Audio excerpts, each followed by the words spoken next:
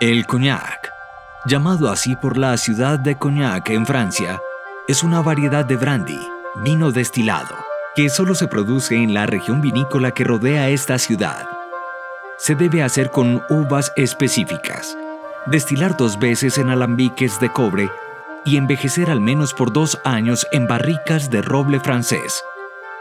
Con el nombre de Cognac conocemos a esta pequeña ciudad y a una de las bebidas más famosas de todo el mundo, símbolo de lujo y distinción.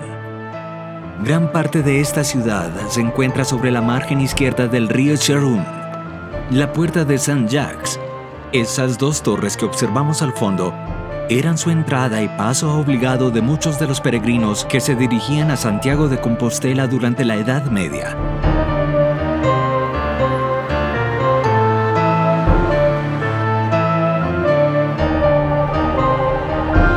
El Castillo Real de Coñac fue el lugar que vio nacer al rey Francisco Primero de Francia, quien más tarde fuera rey de este país. En el siglo XVII, el rey Carlos X se hizo cargo del castillo y lo reconstruyó por completo. Más adelante, y casi a punto de ser destruido, fue adquirido por el barón Jean-Baptiste Otard, quien lo compró en 1795, dando paso al nacimiento de uno de los coñacs con más renombre en el mundo. La parte más antigua del castillo fue construida en el siglo X durante la Guerra de los 100 Años. Como podrán ver, el programa de hoy viene cargado de mucha historia.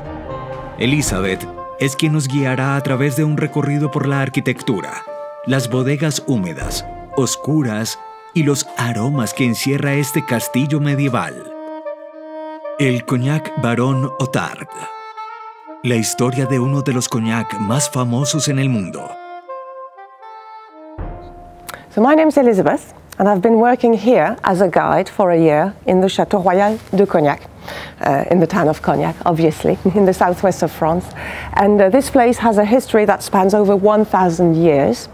It actually all started with a small wooden fortress, no stone, a small wooden fortress built right here in the middle of the 10th century in order to watch and push back any potential attacks from the Normans, the Vikings, who still had a base camp a bit further down the river.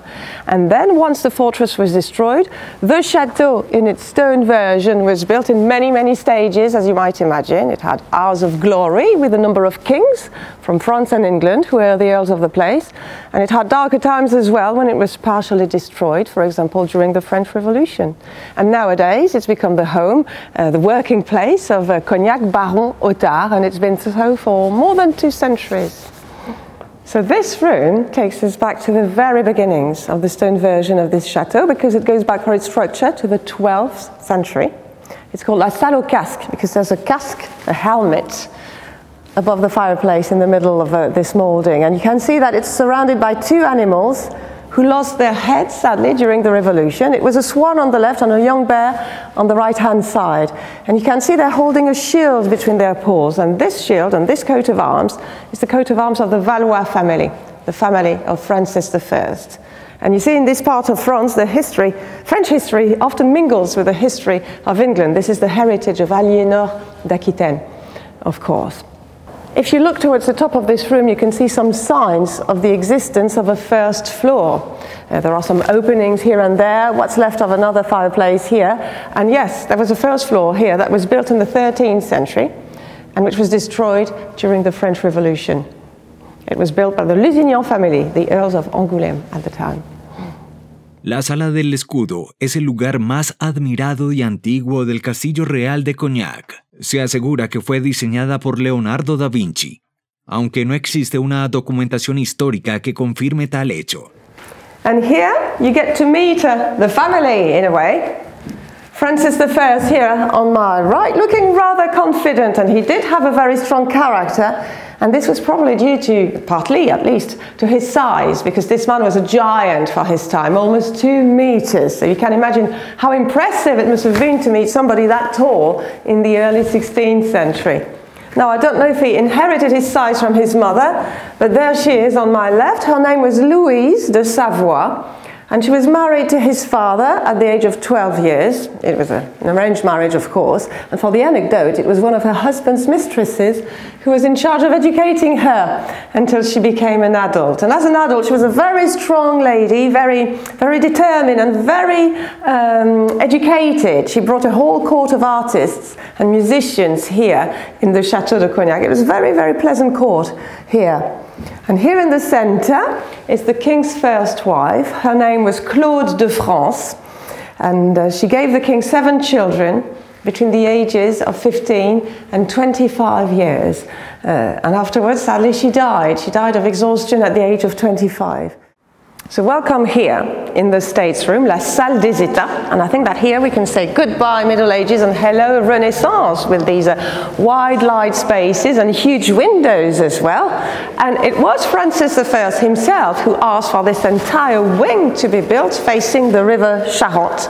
The building started when he'd been king for a couple of years in 1517, and it finished 8 years later in 1525. It's not a surprise to hear that this States Room was mainly used as a reception room. Imagine a little bit the parties that went on here 500 years ago.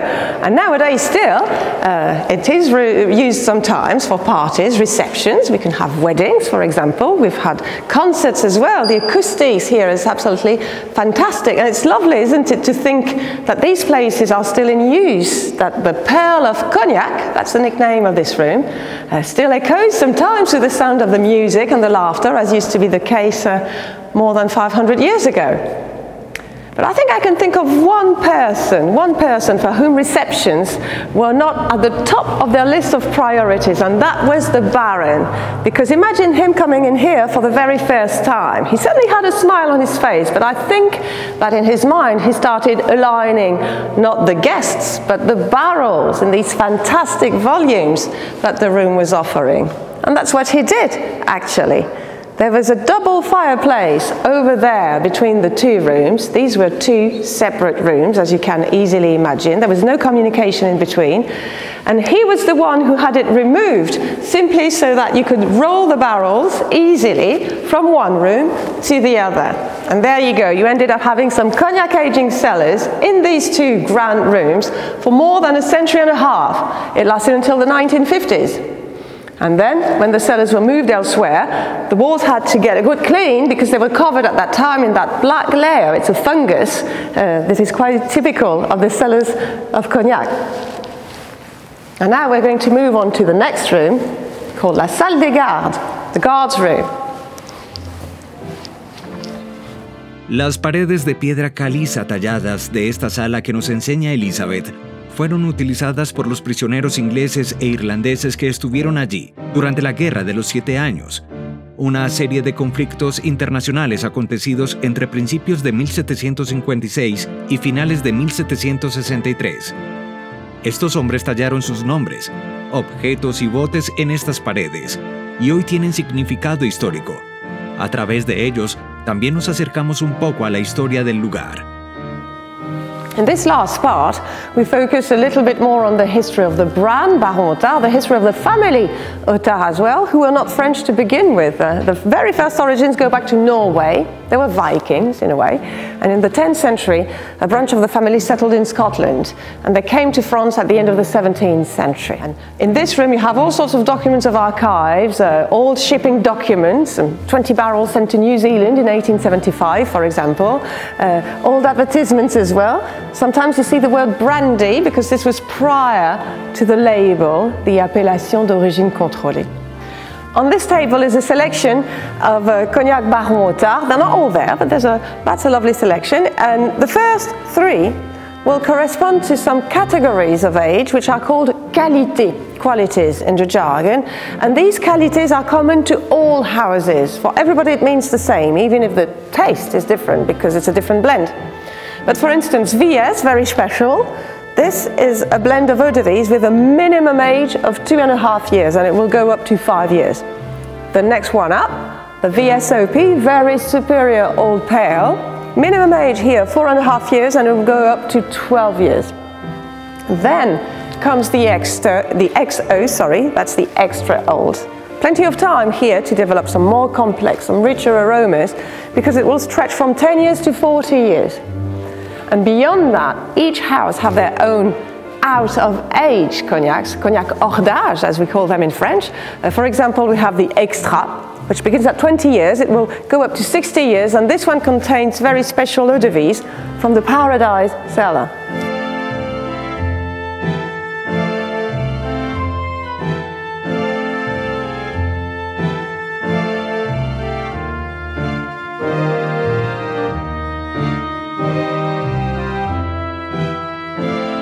So, if we want to sum up cognac in one simple sentence, I think the basic stuff that we need to remember is that cognac is a blend that we call assemblage in French, of eau de vie that were distilled twice. This is a major factor, that were aging for a minimum of 2.5 years in oak casks, and that come from a very specific territory. And all these points are to do with the label, the appellation d'origine contrôlée of cognac, and there are many, many other rules as well. It's extremely strict, and that's what guarantees a top quality product as well, of course.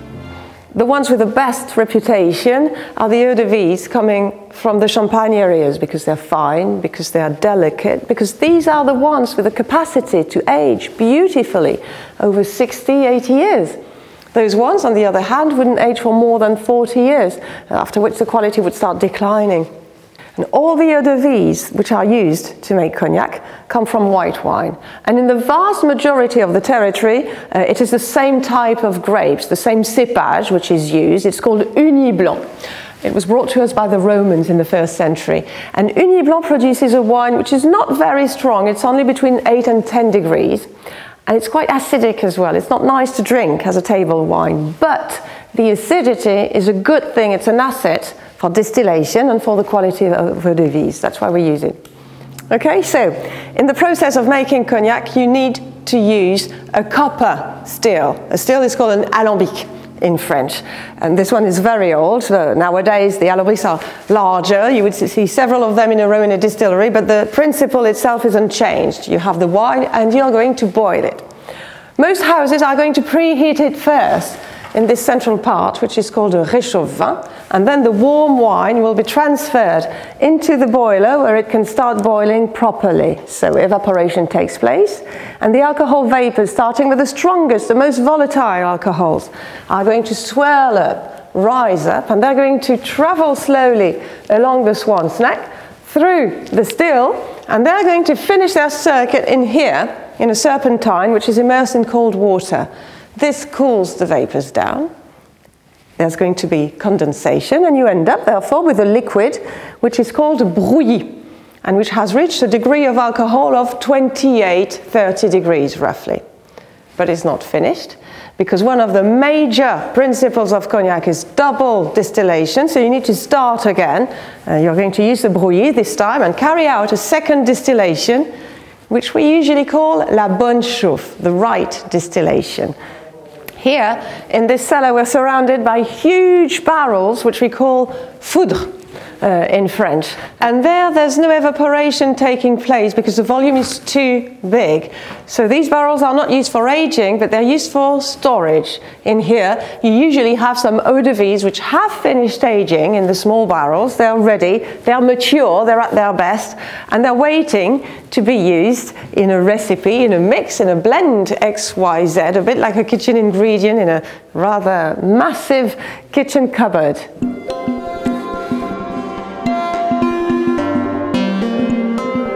Here we're in what we call the dry cellar, because there's nothing here to attract humidity, so the atmosphere is drier, and that's why we're going to lose more water through the process of evaporation, and that's how eventually these eau de vie will become stronger and spicier than the ones coming from the humid cellar.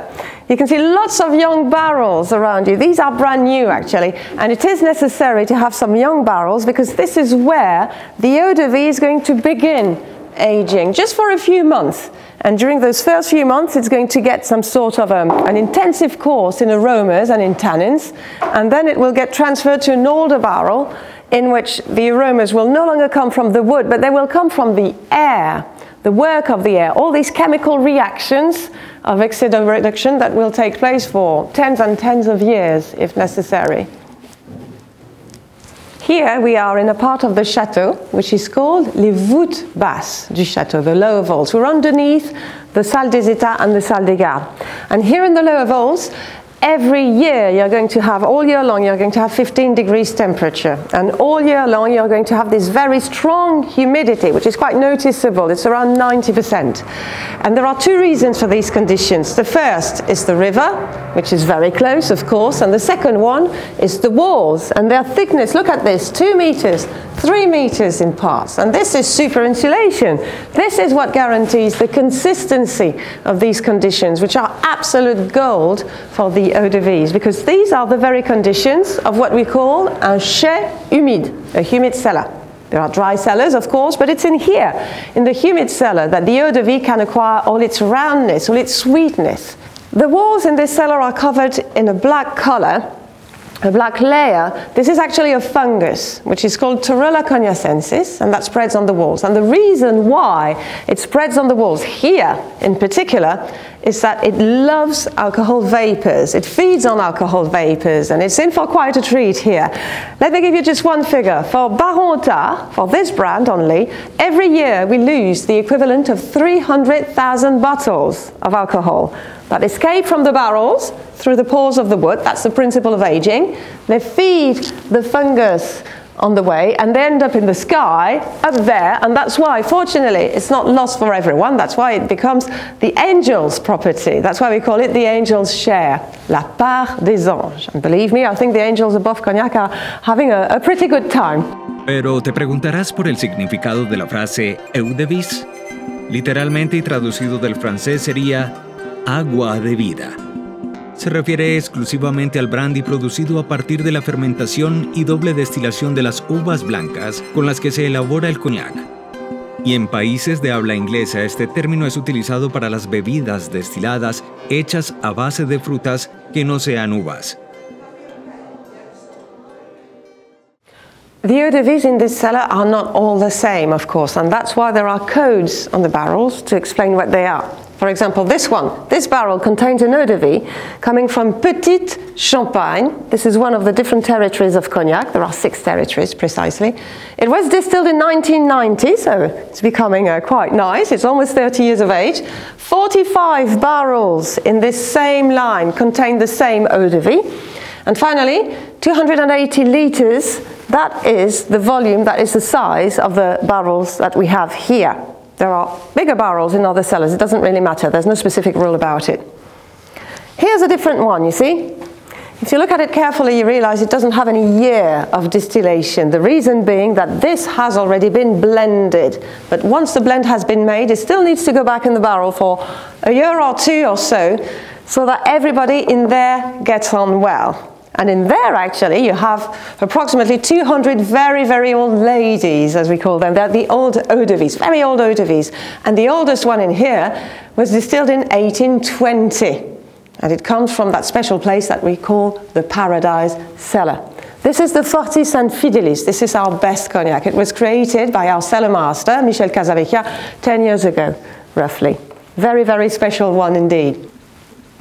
El respeto por la tradición lo podemos comprobar cuando Elizabeth nos invita a conocer la bodega Paraíso. Allí reposan brandys destilados entre 1820 y 1943. This very special place is called the Paradise Cellar. We're actually in what used to be one of the prison cells of the chateau, the very humid, very stuffy atmosphere. But nowadays it's turned to the other extreme, because in here, in this Paradise Cellar, we keep the memory of the house, the treasure of the house. These around me are the oldest eau de vie of the house. They were distilled between 1820, when Napoleon was still alive, and 1943. But as you can see, they're not kept in barrels.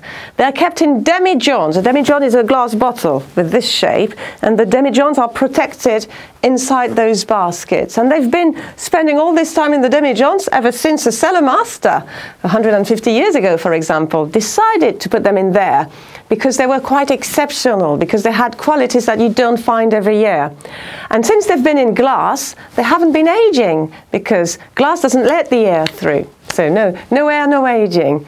This means that these eau de vie have remained just as beautiful for all this time. And from time to time, somebody uses them in touches. That somebody is the cellar master who will open the demijohns and use those eau de vie in touches in the creation of the blends of the best cognacs of the house. And that's how a paradise cellar works. And the beautiful thing in all this really is this idea of transmission beyond the generations, because you can be certain that the cellar master back in 1850, for example, knew perfectly well that a long time after his own death another one would come back and use his favorite demijohn, and that's quite beautiful.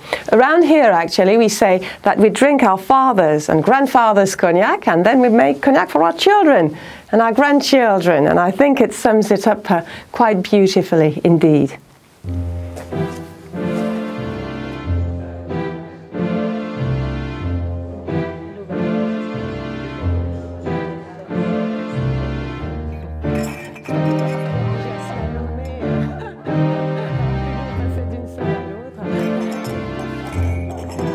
Algunas botellas y los precios se pueden observar en la tienda del castillo. Allí encuentras toda una selección de cognacs Baron Otard. Existe una botella llamada Fortis et Fidelis, diseñada por Christophe Pillet en la cristalería San Lois. Una botella que puede ser comprada por unos 3.725 euros actualmente, un poco más de $4.000 o más de 15 millones de pesos colombianos. Una verdadera joya. And here finally we have a tasting to conclude the visit of the chateau. So for example, here we have the prestige visit, which consists, to begin with, the VSOP, minimum 4.5 years, and then followed with an XO, minimum 10 years. Okay, you usually start with tasting the youngest one first, because although they're both 40 degrees, the younger a cognac is, the drier it's going to be, the sharper it's going to be. So I think we can divide a tasting into 3 parts: the eye, the nose, and the mouth. Okay, for the eye first, you want to put your glass against a neutral background, for example, the window, okay? And you're going to look at your cognac either from the side of the glass or from above, okay? A VS will be fairly light with some silver reflection, whereas a VSOP will develop some more golden reflections, and of course you will get some warmer coppery reflections in an XO, for example. The second part, is going to be the nose, of course. So some people think you should put your nose right in the middle, but it's not necessarily a good idea because you would get mainly the alcohol. So just bring the glass to your nose. You may want to use your fingers like that and have a little smell of it, all right? And then you want to swirl your cognac. And if you look at it from the side, you will see that the cognac is crying, it's weeping. You can see some tears on the side of the glass, and that's actually the fat hanging on. And it's those tears that inspired the design of bottles such as this one, for example. And once you've swirled your glass, you're going to bring it to your nose again, and you will realize how the aromas come out more strongly. And finally, thirdly, at last, the mouth. So the first sip is going to be a very small sip. You're just going to put some cognac on your tongue and your palate to prepare your mouth to what's coming. The second sip is going to be more important, and you're going to sort of chew your cognac, and it's going to help get the aromas in a stronger fashion. And for the rest, it's entirely your choice, of course. Al probarlos, los gustos pueden diferir entre uno y otro. Hay quienes prefieren los cognacs más jóvenes y afrutados, o existen personas que se inclinarán por los sabores o notas más antiguas y amaderadas. Actualmente los viñedos de Coñac cubren cerca de unas 75.000 hectáreas de terreno. Hoy salen al mercado cerca de 190 millones de botellas aproximadamente, que se exportan en un 98% a 160 países, desde Estados Unidos hasta el lejano Oriente. Y Noruega es uno de los mejores compradores. Allí se consume la mayor cantidad de cognac del mundo por persona, en relación con el tamaño de la población. Los recorridos a través de estos muros históricos nos transportan a una época memorable. Todavía seguimos disfrutando de las mismas cosas buenas, una rica mezcla entre historia y tradición.